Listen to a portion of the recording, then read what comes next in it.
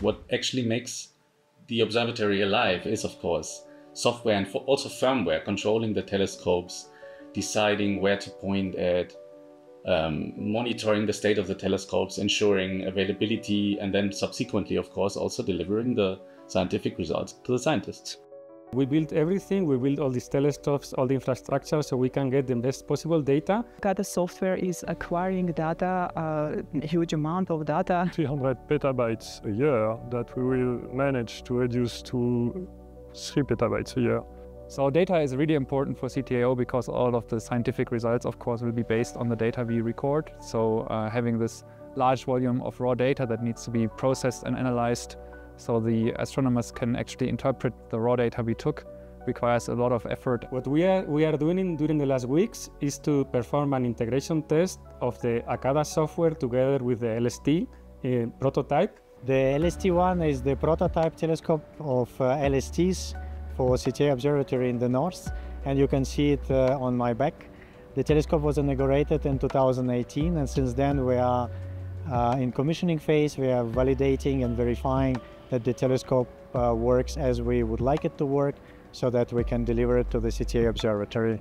The first of the two campaigns, we went to Palma to try out the specific interfaces of the different subsystems. A group of the software developers from the LST telescope and from the ACADA team have been testing the respective software versions and the integration of them to operate together.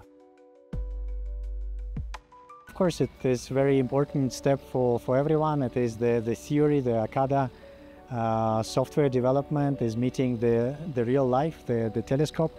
We could complete all of the envisioned tests, interface tests during that campaign as we had planned, and we were very happy that we succeeded that in that first campaign, preparing the ground then for the second campaign a couple of weeks later. The second campaign is more checking, verifying how system behaves as a whole, our integrated system of both components.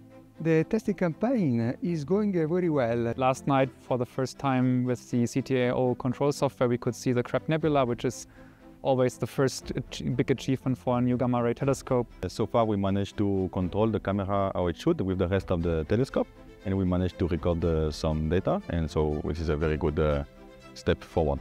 The fact that we are here on site makes it very easy to interact, to solve the problems very fast. So if we find some minor problems, we can solve right away. For us, it's a huge achievement. It's a kind of culmination point for the team. Of course, during the testing, we found some little issues. If you don't have issues, then you don't have results to analyze. This is how we learn, this is how we progress. We have been preparing the ACADA software for several years. It has been very hard work, and it is very, very rewarding to see that everything is working very well with the LST telescope. The telescope alone is already a technological challenge, but we can only reach our scientific purpose and meet our goals if we can operate the telescopes together as one unit. Now in the observatory we are with the construction of the new telescope, with the construction of LST-2, 3 and 4. We need to plan how ACADA will be operating with multiple telescopes, in how it will be working with different sites, and how the user interface will be adjusted for this. Of course, now the work really starts. There are several more releases for ACADA that will progressively add functionality, new features, improve the performance, and that will keep the team busy for the next several years.